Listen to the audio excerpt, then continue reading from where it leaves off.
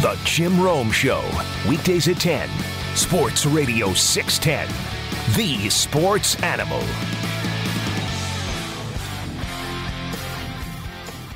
Back inside the Sports Bar, 610, The Sports Animal. Michael Carlisle, Mike Trujillo. All right, we'll get back to the phone calls, tweets, emails coming up in just a bit. Joining us now, as he does pretty much every week at this time, it's our good friend Michael Lubomov, GM over at Jackson Wink. Michael, how are you?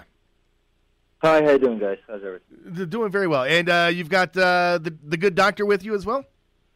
Oh, yes. We have Dr. Bo Hightower over here, one of our leading doctors here at the team. We couldn't have done it without him. He's right here. He's going to say hello. All right. Hey, Dr. great to be with you guys today. Yeah, man. Good to talk to you. So how does one become doctor to the stars, doctor to the athletes here in town?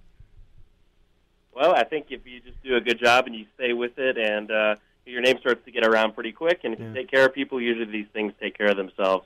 So I've been blessed to be able to work with these fighters and everybody else, and once they start doing better, they send their friends in, and we get more and more of those folks trusting us with their health. I got to be honest, Dr. H, I'm a little intimidated with this interview. I don't think I've ever talked to anyone in the top 1% society. Mensa, dude, what the heck? How did you get so smart? I don't know if it's a smart thing or somebody that just got really lucky at taking tests, but hey, I'll take it. You've got, 3 Bachelor of Science degrees in biology from UNM, Bachelor of Science in Anatomy, Health and Wellness.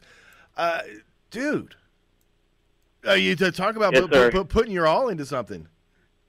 Hey, exactly. Some people own houses. I just have a lot of letters after my name. So, you pick and choose, I guess. Yeah. And for those who don't know, you also played football for the Lobos, right? You were a linebacker. Yes, sir. I played for Rocky Long back in the early 2000s, some of those bowl teams. So it was a great experience. Nice. Now, how did you wind up being a team doctor for Jackson Wink? Well, long story short, I moved here about 3.5 years ago. I've had practices in Ohio and Texas and a few other places. We opened up our practice, and a couple of the fighters, Diego Sanchez in particular, Carlos Condit, started coming down, and they introduced me to Coach Winklejohn. So when he started to put together the plans for this new mega complex, it's basically the mecca for fighting gyms in the country. What they wanted to do was make it a very advanced place that had things that other gyms didn't have. So one of those would be a healthcare provider on site. So we went through, a couple interviews. He basically asked me questions, trying to see where I am philosophically. Coach Wink is a very straight shooter, and so he's checking to see, are you somebody that's going to mesh with our philosophy? And one thing led to another, and, from that day I've been able to help these guys get to the fights and do the things they like to do and the things they make money doing as well. Dr. Hightower, Mike Trujillo here. Tell us everything that encompasses elite orthotherapy and sports medicine. Yeah, so basically we're just taking the best practices of any kind of physical therapy, chiropractic. One of the techniques that we have is called naturopathic medicine. I actually teach at a naturopathic school in Santa Fe. So it's Southwest University of Naturopathic Medicine. And what they are, they're experts in connective tissue. So one of the things we're evaluating here on a day-to-day basis are overactive muscles and underactive muscles. So if we get somebody balanced, meaning we strengthen the muscles that are too weak, and we loosen up the muscles that are too tight, generally speaking, they're going to feel a lot better. There's bony alignments, we fix those too. And then we have to assess, obviously, for things that we can't necessarily fix so we can get them to the right person. So say fractures or dislocations or things like that. So, being that first line of defense really helps over-medicalizing some of these injuries. So people get pulled a lot of times when they don't necessarily need to, when it's not as bad as they think it is. But, getting that first line of defense allows us to tell them, is this something you need to go see a surgeon for? Is this something need to go, get antibiotics or whatever for? So if it's simple, we fix it. If it's more complicated, then we refer out. And it's been a great partnership so far. We're talking with Dr. Bo Hightower, by far the smartest person to ever be on this show, and he is the team doctor over at Jackson Wink. Dr. H, for most regular people, you go to the doctor when you're sick, when you're hurt, when you're injured. When you're dealing with athletes and people who compete at a high level, how much does preventative maintenance go into dealing with athletes to keep them from becoming injured in the first place? Right. So this is a conversation we have a lot of times in the office. We like to use a dental analogy. So think about the hygiene that you take care of, hopefully, right? Hopefully, for your teeth and your gums and everything like that. We're brushing and flossing, hint, twice a day. You're washing your skin. You're taking a shower, hopefully, again. It depends on who we're talking to, I suppose. But, essentially we're trying to get people to take a look at their muscular system in the same way. So, an ounce of prevention goes a long way. If you keep your muscles loose in the long term, again, 5 minutes in the morning, 5 minutes in the evening, whether it's stretching or foam rolling or doing the right strengthening exercises to keep your body healthy, you're going to go a long way to avoiding disability, avoiding surgeries, and avoiding all kinds of other costly and damaging things down the road. What's it like when you have to finally put the kibosh on an athlete and tell them, look, this is a condition that you're not going to be able to go on and either fight or play anymore? What's that conversation like, and how often does it happen? I mean, I'm guessing a lot. Yeah, I mean, those are heartbreaking situations, and it actually doesn't happen too often, but when it does, I mean, they need the truth, and they need it to be straight to them. So there are certain injuries, particularly when you're talking MMA. These guys are really tough. These guys and gals, are really tough. There's certain things that they're going to fight through. I mean, this is the way they make a living. So, if they've got a rib issue that isn't enough that's going to sideline them, that's just pain, they need somebody to tell them, hey, listen, it's your tolerance to what you can train for. But the thing is if they don't show up and fight, they don't get paid.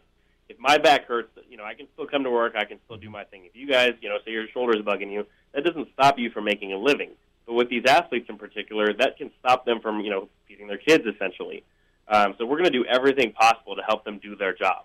Now, like you said, when the time comes, if you've got a torn ACL, if something's fractured, we had a young lady that kept breaking her hand over and over again, and she would come up, and I think she knew that it was, and she's crying, and, it's a real situation where to say, listen, you need to see a surgeon. If you don't get this handled now, it's going to make it a lot harder down the road. So, I mean, those are very, very emotional and difficult conversations to have, and obviously we hate to do it, but sometimes it's necessary.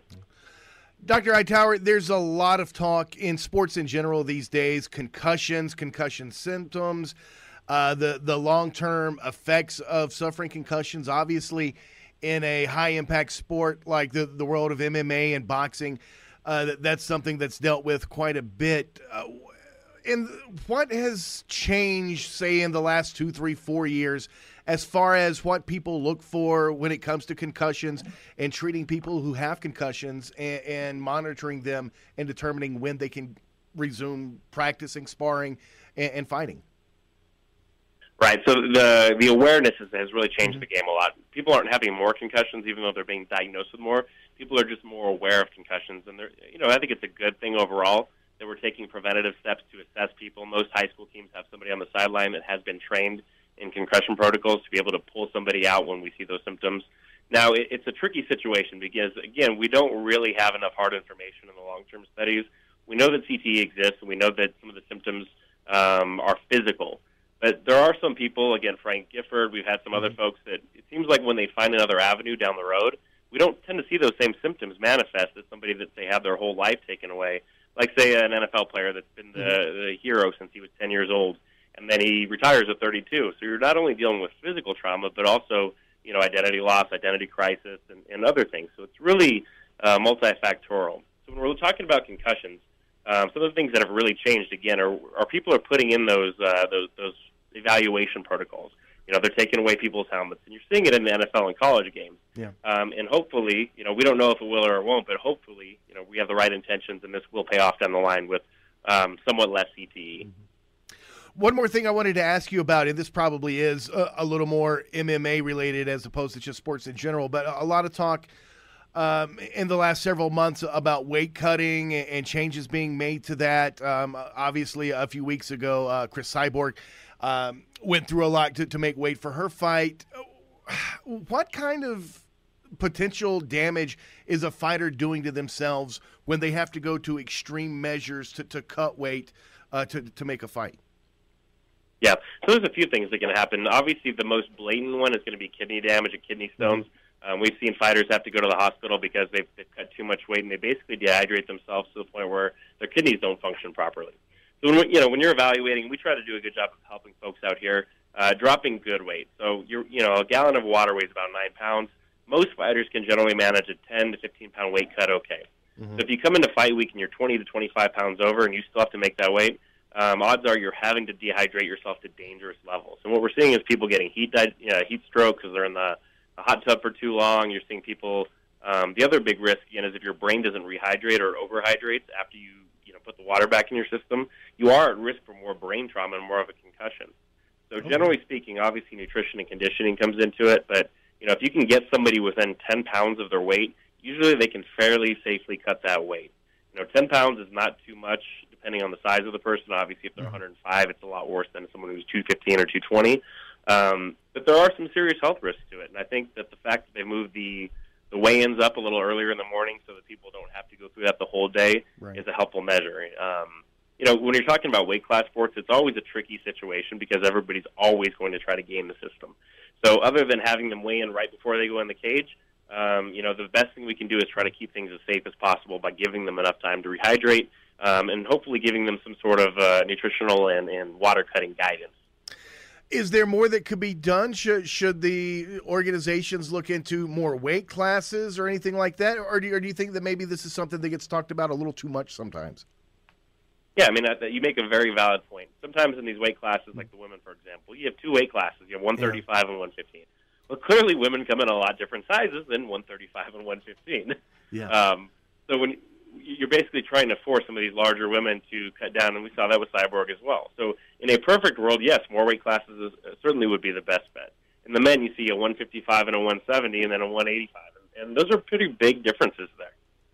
So, if you're an ectomorph, a mesomorph, an endomorph, whatever morph you are, Mighty Morphin Power Rangers, it depends on kind of where you are on that. But, obviously a bigger, more muscular guy or gal is going to have a harder time making that. So in a perfect world, again, we would have more weight classes. Unfortunately, the companies that run that are in charge of making it a financially viable situation, and they call the shots.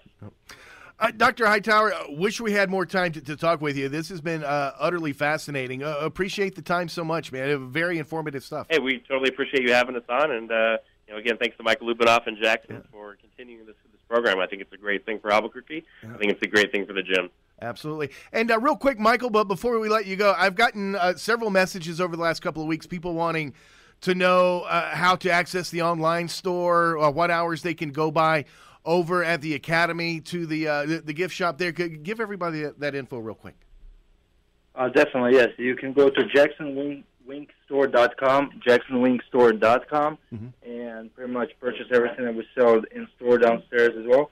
And then the store is open Monday through Friday, 10 a.m. to 2 p.m. Gotcha. So Monday through Friday, everyone's welcome, and we'd be happy to have you rocking our gear. Perfect. But Michael, but appreciate it so much, man. Anytime. We'll see you next week. All right, take care. That's Michael Lubinoff and Dr. Bo Hightower.